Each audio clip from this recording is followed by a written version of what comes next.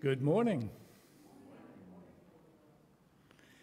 I'm Alan Robinson, and in the name of Jesus Christ, our Savior, and Reverend Brad Hurst, our pastor, welcome to Second Christian Congregational United Church of Christ here in Kittery and all over the world via our Facebook stream. Welcome to the happy band of online worshipers sitting in their air-conditioned comfort, watching us up here sweating.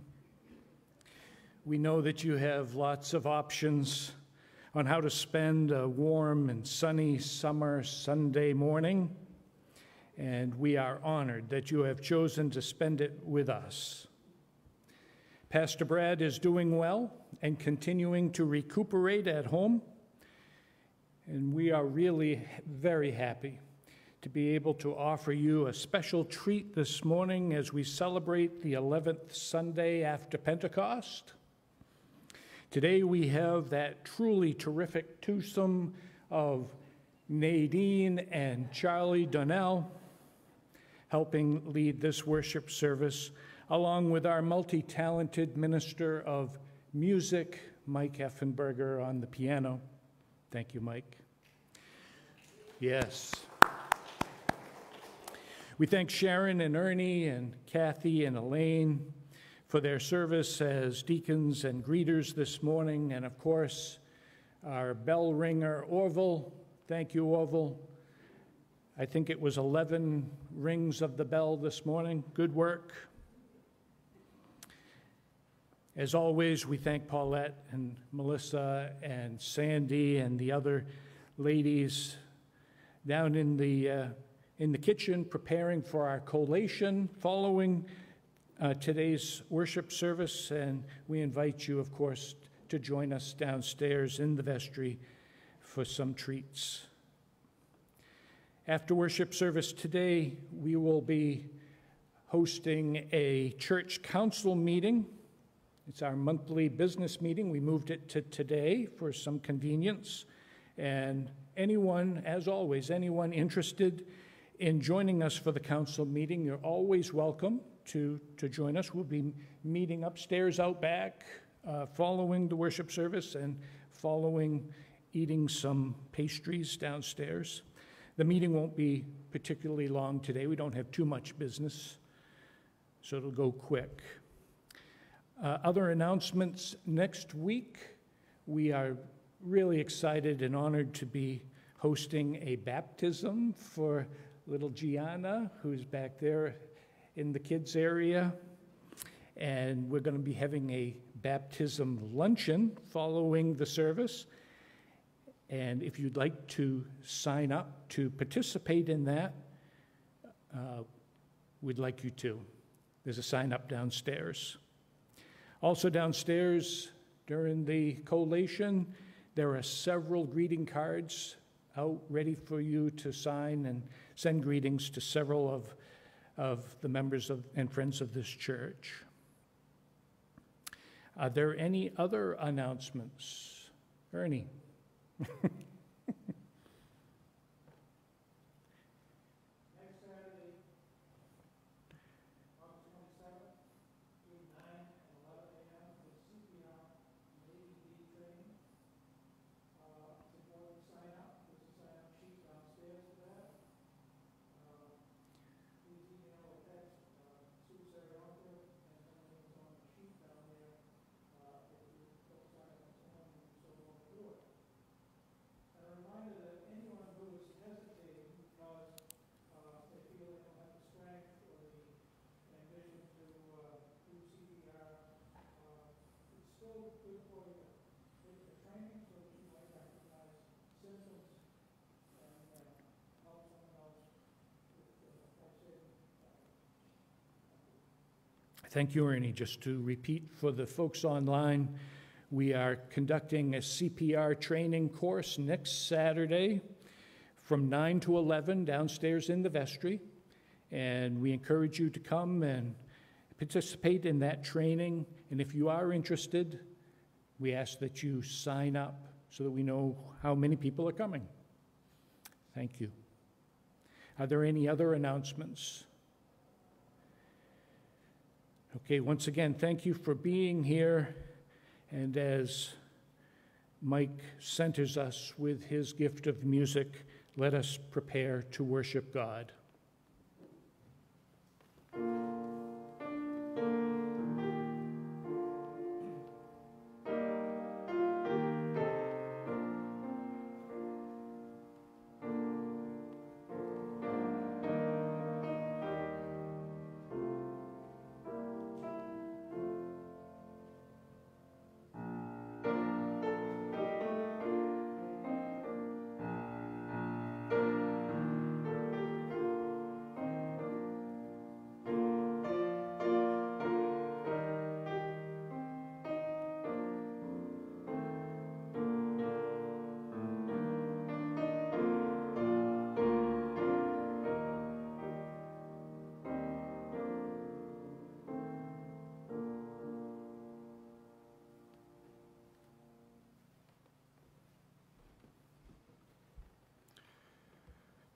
Our call to community is printed in our bulletins. Let us read responsively. Our God knows us intimately.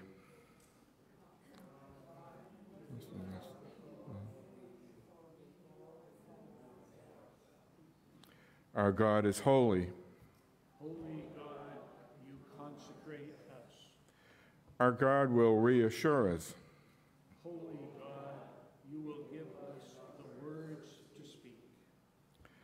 Please stand as you are able as we sing our opening hymn, number 70, God of the Sparrow, God of the Whale.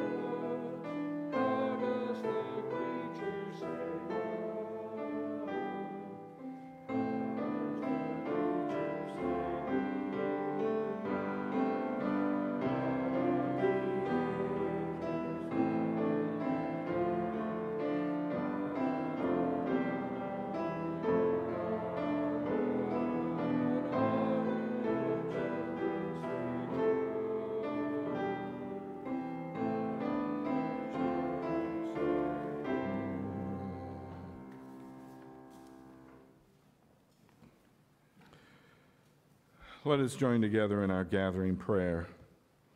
Mothering God, we rejoice that you placed us in the womb and called us forth. Give us the blueprint as we build and bless our hands as we plant. We rejoice in knowing that our steps are guided by you and you are reliable. We delight ourselves in your presence and give thanks as you deliver us from fear. And let your love have its way in us. Embolden us to speak your truth to power, and let the power of your truth always be evident in us. Amen.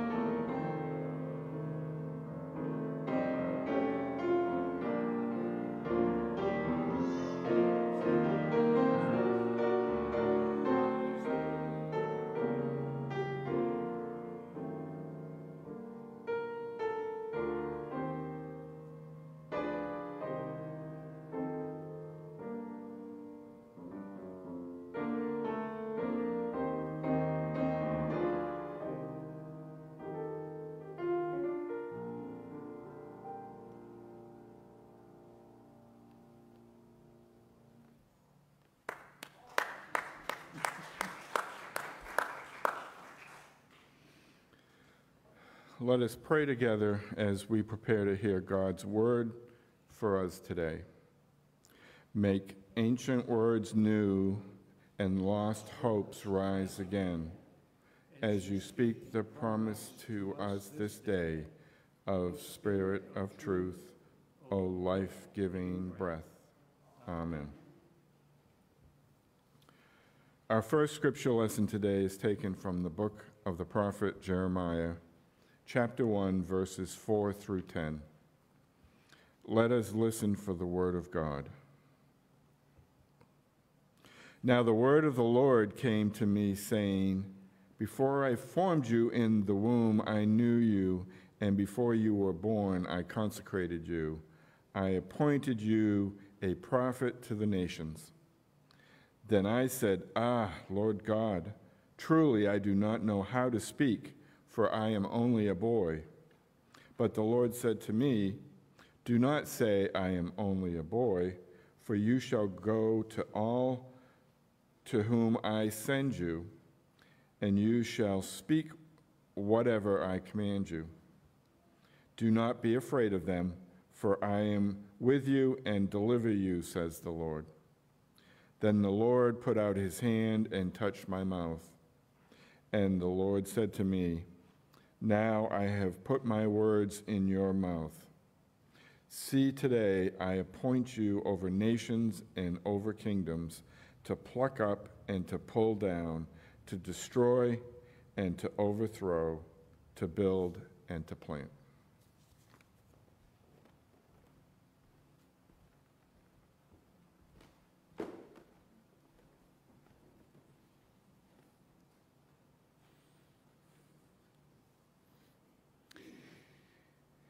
This morning, Charlie read our first scripture lesson from the book of the prophet Jeremiah.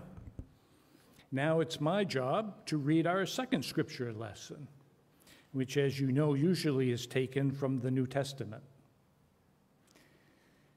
I started to think about it and consider my options.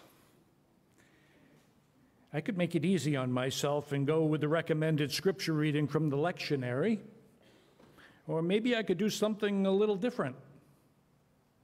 You know, while Brad's away, Alan will play. I know you're watching, Brad. What I'd like to do is share with you my favorite scripture reading from the Bible. Or better yet, like David Letterman, share with you my top 10 list. The problem is that while I know a favorite verse when I hear it, I've never listed my favorites in order. And in fact, I've never even listed any of them. And as I thought about it, I wondered, do I even know 10 scripture verses? Well, what about you? Do you think you can list your top 10 favorite verses of the Bible? I bet you can. Like a good engineer should, I started my little project with a review of the data. Here we have the Holy Bible, which of course is a collection of religious texts and scriptures sacred to Christianity and Judaism, as well as many other religions. It was originally written in Hebrew and Aramaic and Greek, and we consider it to be a product of divine inspiration. The Bible is divided into the Old Testament and the New Testament. Okay, the Old Testament. It has 39 books, ranging from Genesis to the book of the prophet Malachi, 39 of them.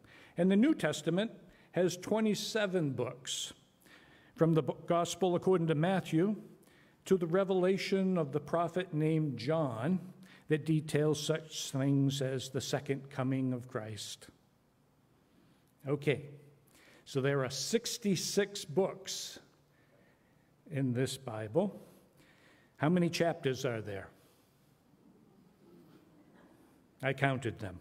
There are 929 chapters in the Old Testament, and there are 260 chapters in the New Testament. That gives us a total of 1,189 chapters, or an average of 18 chapters per book. That's a lot. Wow.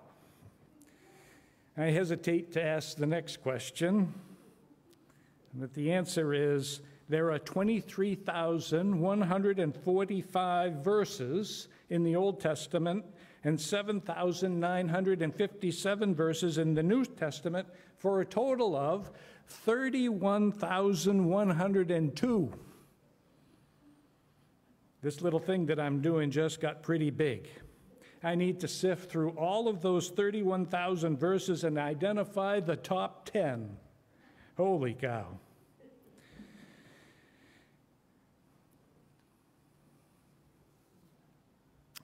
So I did it. And I wonder if the top 10 that I selected may be on your list as well. Let me clarify a couple of things as we get going here. The verses that I selected actually may be more than one verse. I'm sure you'll get the gist of it as I get going. And while I love the variety of translations that Brad presents to us every week, for simplicity, I'm going to stick with the King James Version, which, as you know, is an English translation of the Bible commissioned by King James I of England in 1604 and published in 1611. Okay, let's start with number 10. How could I not do this one? John 3:16.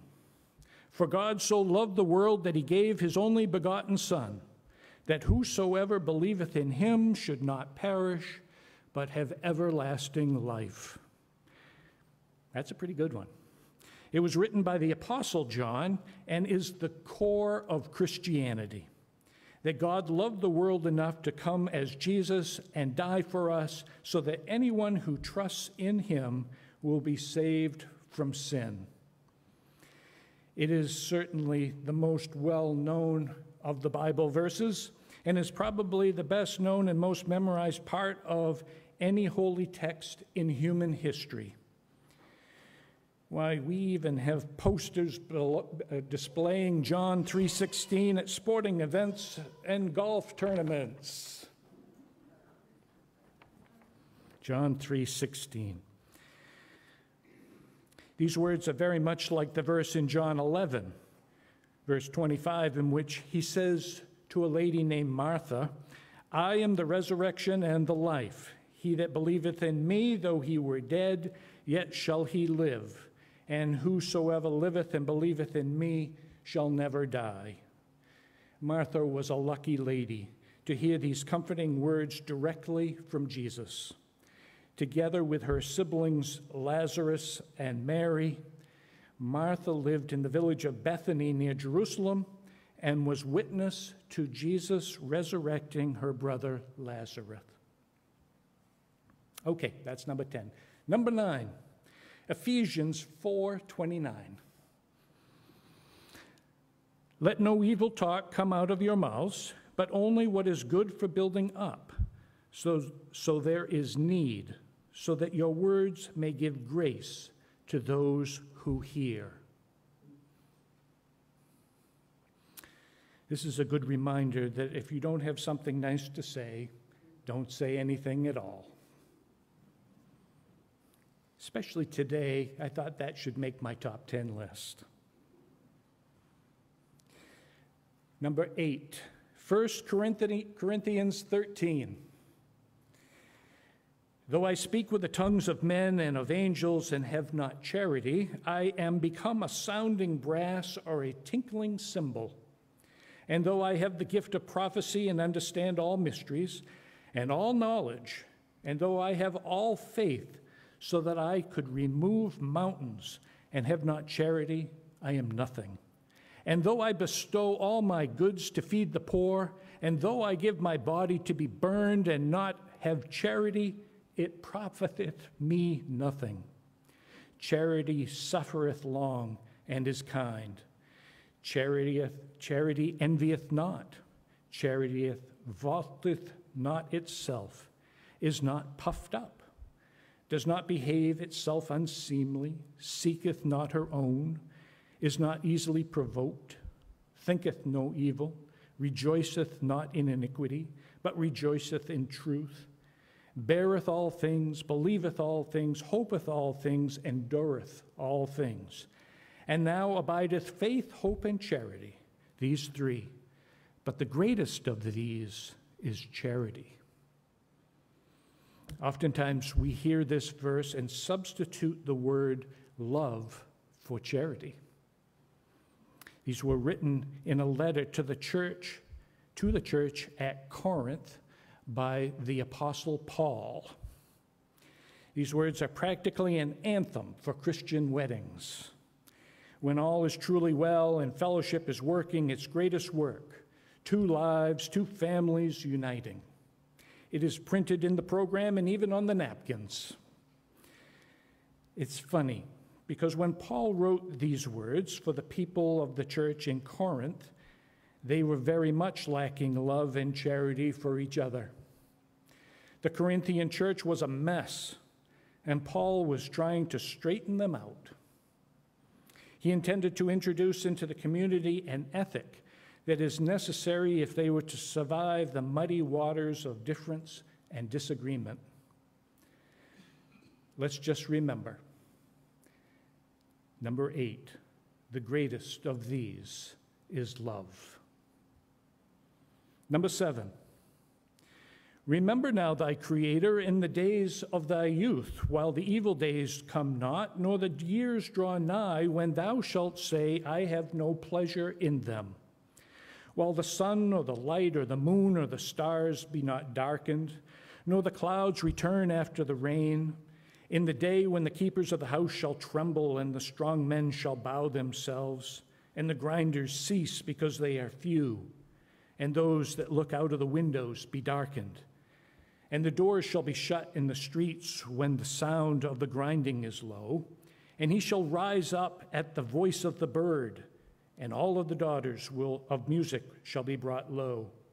Also when they shall be afraid of that which is high, and fear shall be in the way, and the almond tree shall flourish, and the grasshopper shall be a burden.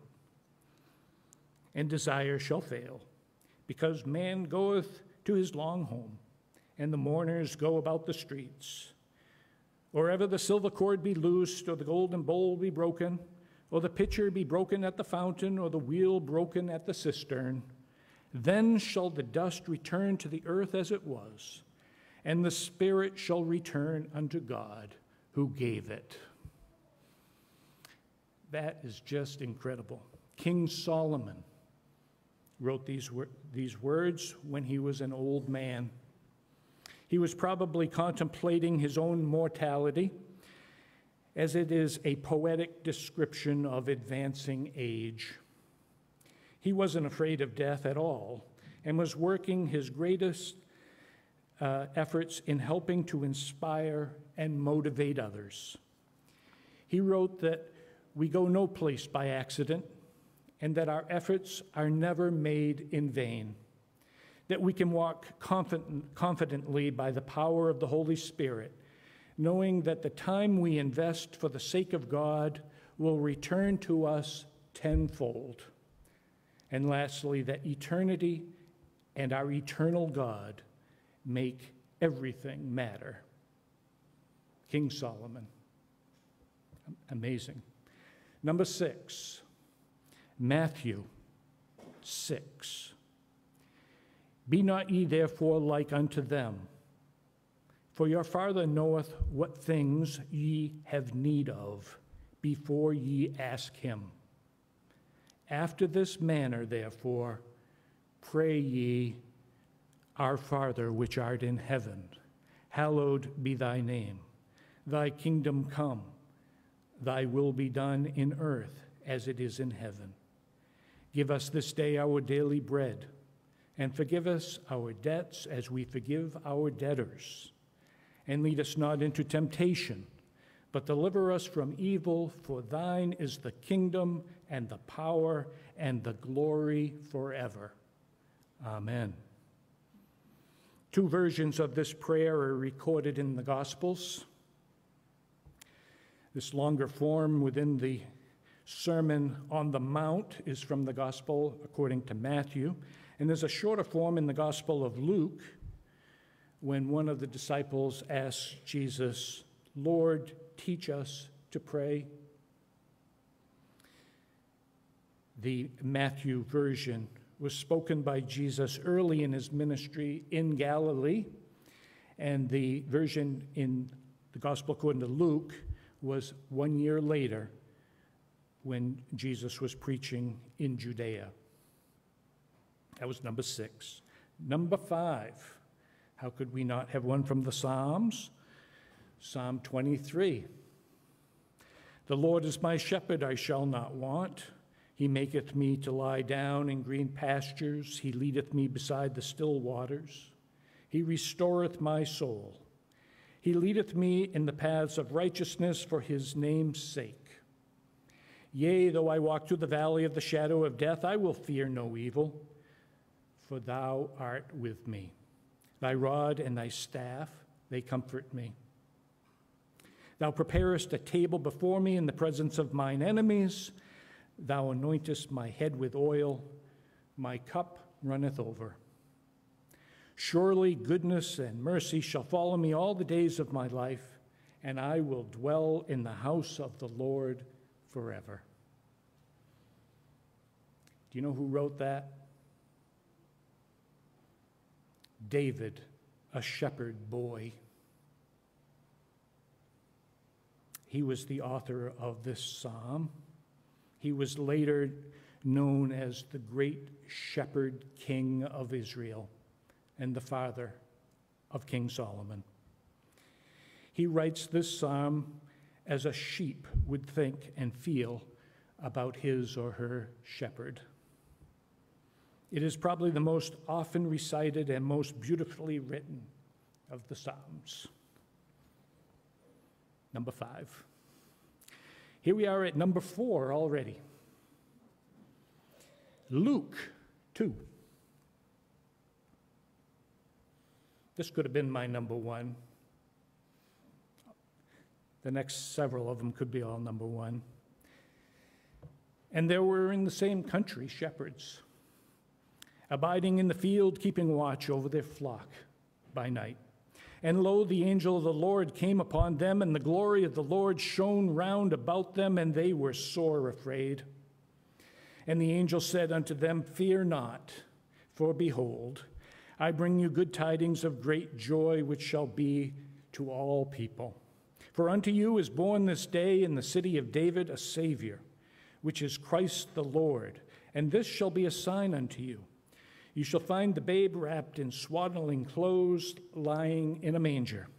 And suddenly there was with the angel a multitude of the heavenly host praising God, and saying, Glory to God in the highest, and on earth peace, goodwill toward men. One reason Charlie Brown Christmas remains the most popular Christmas show ever made may be because Linus Van Pelt reminds us and his friend Charlie Brown of the true meaning of Christmas by reciting the King James version of Luke's Christmas story that describes the birth of Jesus. It's pretty special. Admittedly, though, the other reason that it's that popular is because the music score by the great American jazz pianist Vince Guaraldi was so incredibly great.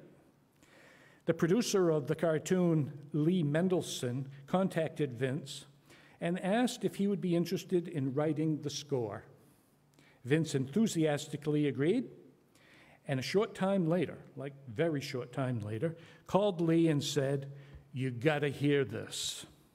Lee said, I don't want to be the first time hearing this song on a poor telephone connection, and suggested that he come right over to Vince's studio. Vince enthusiastically replied, No. If I don't play this for someone to hear right now, I'm going to blow up. I can just hear it.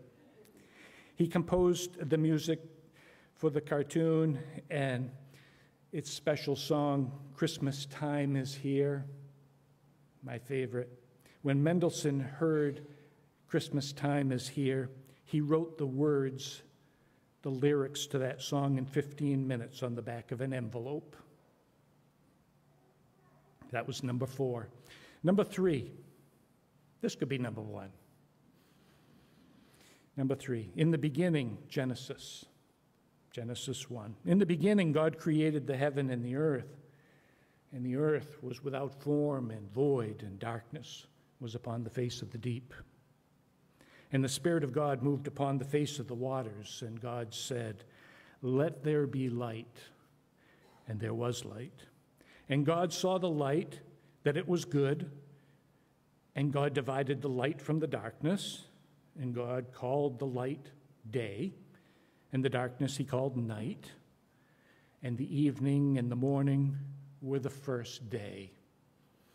It continues on and ends with, and God saw everything that he had made, and behold, it was very good. And the evening and the morning were the sixth day. Tradition credits Moses as the author of Genesis. This beautiful account of God's creation is so amazingly perfect and wonderful. Every time I consider the incredible beauty of the earth, our solar system and beyond, the utter vastness and absolute perfection and precision of the cosmos, I think back to, in the beginning, God created all of this grandeur as only God could do. Number 2. This comes from John, the Apostle John. In the beginning was the Word, and the Word was with God, and the Word was God. For me, this simple verse connects God and Jesus and boils everything down to this one simple truth. Later on in John's account, we hear that the Word was made flesh and dwelt among us, and we beheld his glory, the glory as of the only begotten of the Father, full of grace and truth. The Apostle John admits in this chapter that he was sent by God to be a witness of Jesus so that all men through him might believe. That's pretty good.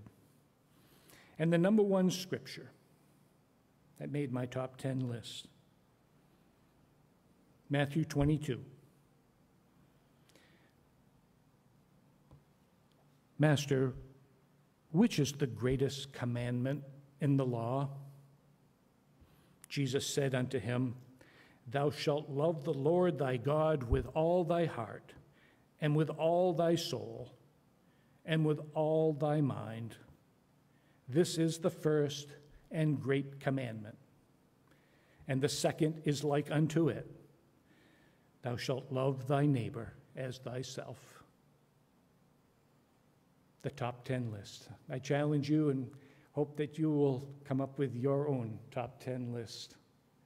There's a fun project to do. Amen.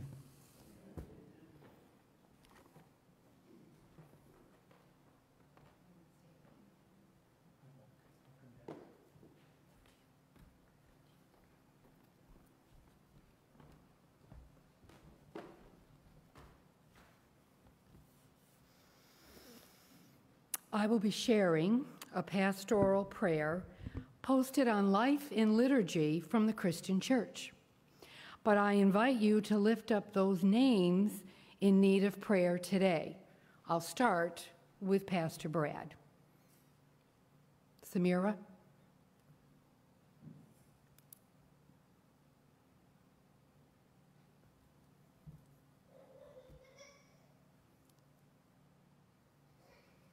Okay, let us pray. Holy God, we come before you in prayer, lifting to you the joys and concerns, the hopes and dreams of our lives. May we also be open to your voice in our lives, that we may see with new eyes and hear with new ears the direction you will have us to go. Bless, we pray, this gathering of your people, that we may grow and flourish in your love and grace for the purpose to which you have called us. Hear our prayers for those whose lives have touched us, those who are in pain, those who are ill, those who grieve, and especially for Pastor Brad and Samira. May we touch their lives, not only through our prayers, but through our lives and actions as well. Guide us, bless us, uplift us, and hold us, for we are your children called to our purpose in your world. Hear our prayers, those spoken and those hidden in our hearts. We pray all these things in the name of Jesus Christ, who taught us when we pray to say, Our Father in heaven, hallowed be your name. Your kingdom come, your will be done, on earth as in heaven.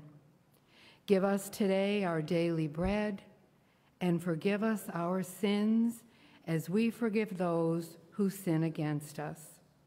Save us from the time of trial and deliver us from evil. For the kingdom and the power and the glory are yours, now and forever. Amen. We come now to offer what we have and who we are to God. As Romans chapter 12, verses 6 through 8 says, not my favorite, but it's a good one. We have different gifts according to the grace given to each of us. If your gift is prophesying, then prophesy in accordance with your faith. If it is serving, then serve. If it is teaching, then teach. If it is to encourage, then give encouragement. If it is giving, then give generously. If it is to lead, do it diligently. If it is to show mercy, do it cheerfully. We will not be passing the offering plates again this morning, but thank you for your gifts using the link on the church website or the offering plates in the back of our sanctuary. Let us prayerfully consider our gifts as Mike shares his.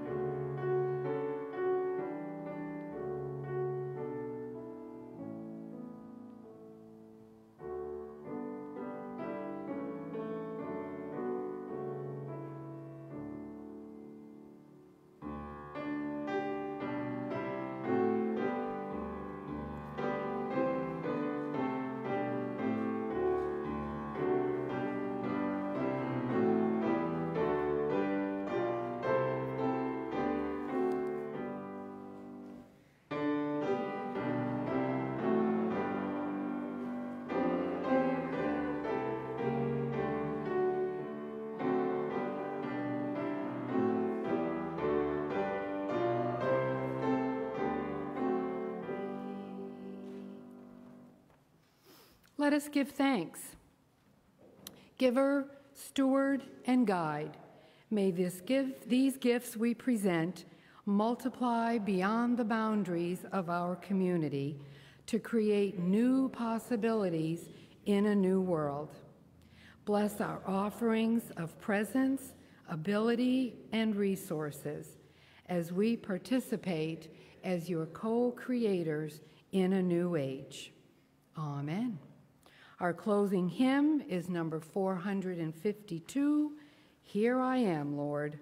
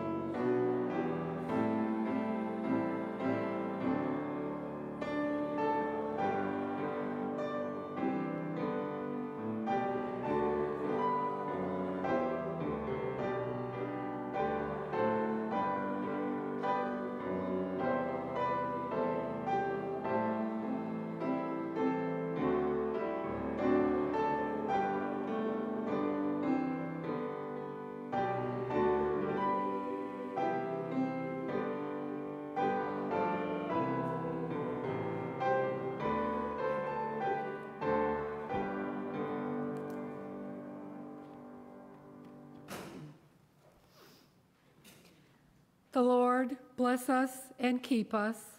The Lord make his face to shine upon us and be gracious unto us. The Lord lift up his countenance upon us and give us peace this day and forevermore. And all God's people said, Amen.